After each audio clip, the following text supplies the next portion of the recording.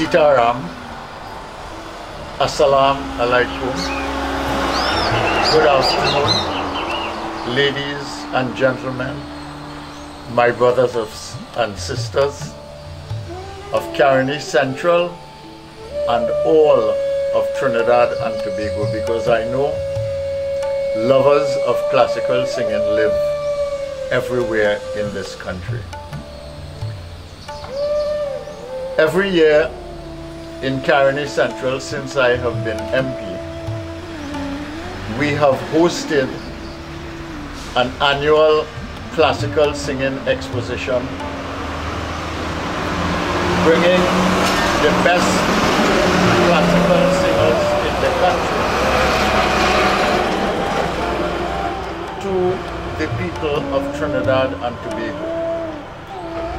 We do this with a lot of flair, and that event is attended by thousands of people. On the last occasion, when we had it at the Presal High School, we had close to 3,000 people in attendance.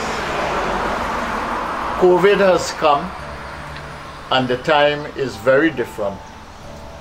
And today I am very pleased to be able to work with the management and staff of Jagriti Radio and TV to bring this program to you on the 31st of May.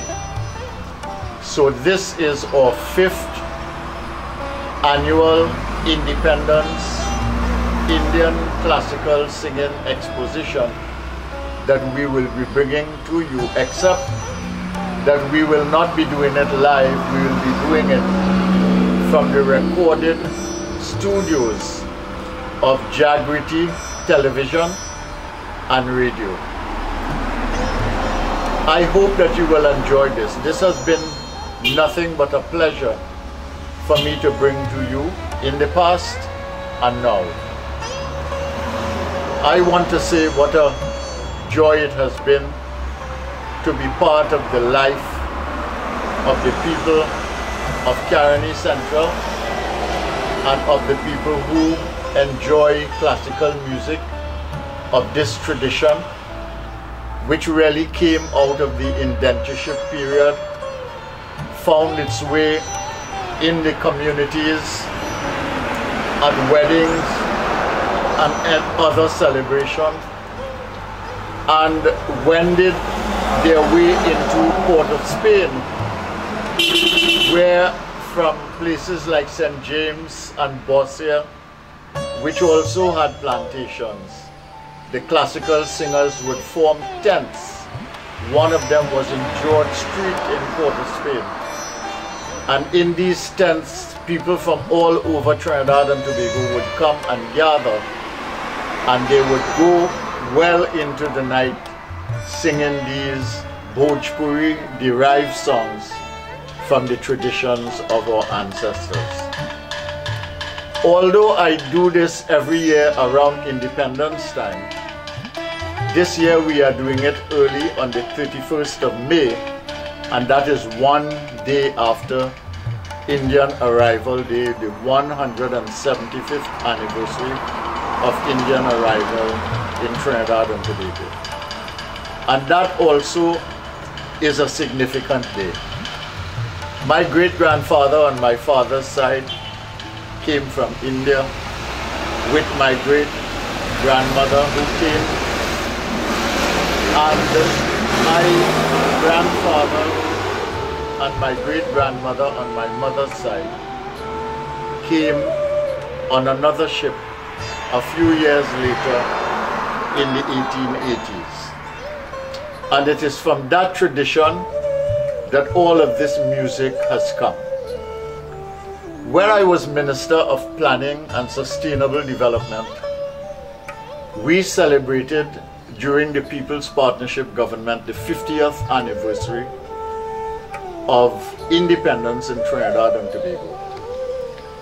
And for a lot of that year,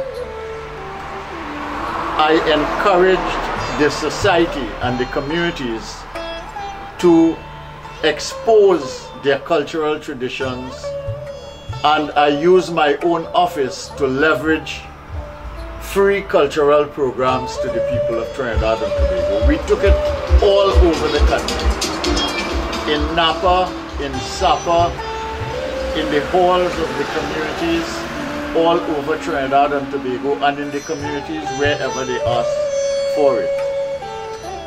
And we scouted the world to see where our people were, and we brought them down. So for instance, we brought David Rudder down from Toronto.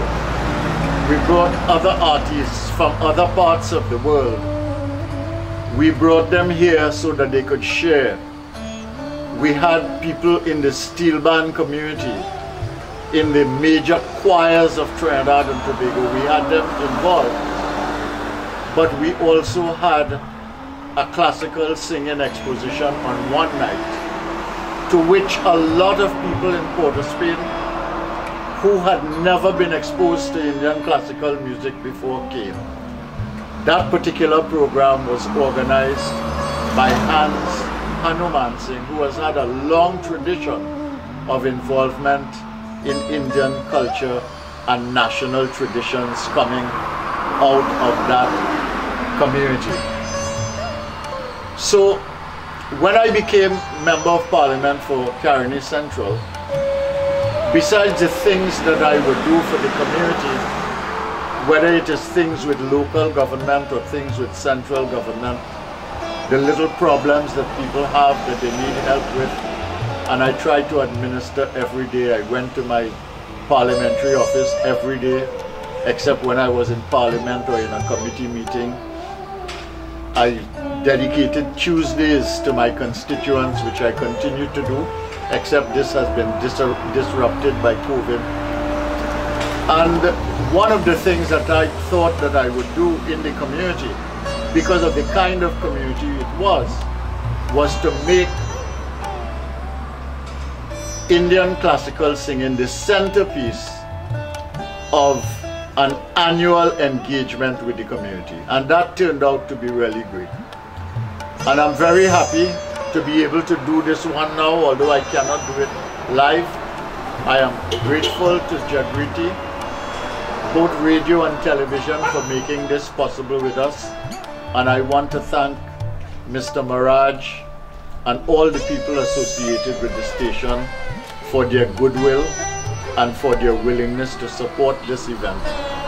And I want to thank all the sponsors of this event who freely and charitably contributed so that we could look after the singers and we could make sure that we have a program that was worthy of your viewership and your listenership as people who know Indian classical music. So I want to say thanks to you for all that you have done for me and all that you have done to make my time in Caroni Central really productive. And I want to say that I will see you next year in another Indian classical exposition in Caroni Central. And hopefully by that time we will have addressed the issue of COVID and be in a better position to engage one another and to come out in our numbers, maybe with different conditions as to how we sit, how we organize things. But at that time, I hope that we can have another nice live show next year. So I will see you in the days and the weeks and the months ahead. But as far as classical singing is concerned, enjoy this one in the safety and in the security of your homes. Have a good time as you always do. And remember, I will see you again next year, perhaps at a live show. Thank you very, very much for walking this distance with me and continuing to do so. Thank you. I am Bo Tiwari, your Member of Parliament.